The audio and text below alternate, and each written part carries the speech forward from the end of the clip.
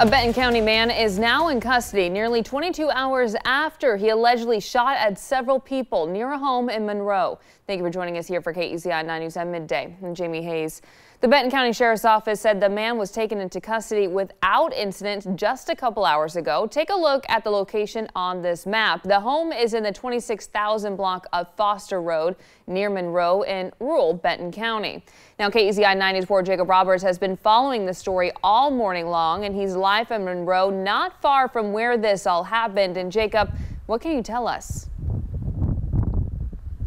Well, Jamie, that suspect has just been identified as 58-year-old Daniel Roloff. Deputies with the Benton County Sheriff's Office returned to the home this morning, which is a ways down this road right here behind me, to serve a search warrant and take Roloff into custody. This comes after that standoff last night where SWAT teams actually backed off around 11 p.m. because he just simply wasn't coming out of his home. Take a look at some brand new images here this midday of that standoff. You can see Linn County SWAT teams and Benton County Sheriff's deputies working to get the man to surrender.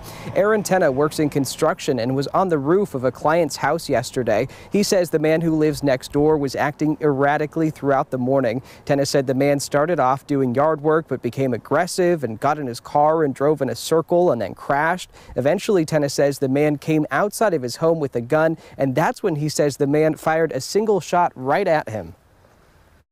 Dude came out, he fired a round at me.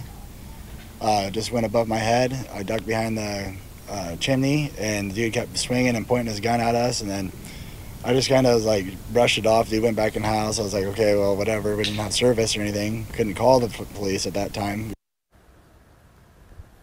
Now, he says the man continued to threaten him and the other workers by pointing his rifle at them. Eventually, they found a way to call police, who spent hours trying to bring the suspect into custody. The suspect allegedly fired 9 shots in the direction of deputies as well. But SWAT teams ultimately left the scene last night, saying that things had de-escalated, and they'd come back out later today to try and arrest him. This morning, that is what they did, and they said that Roloff was taken into custody peacefully. He's now being lodged at the Benton County Jail with charges pending.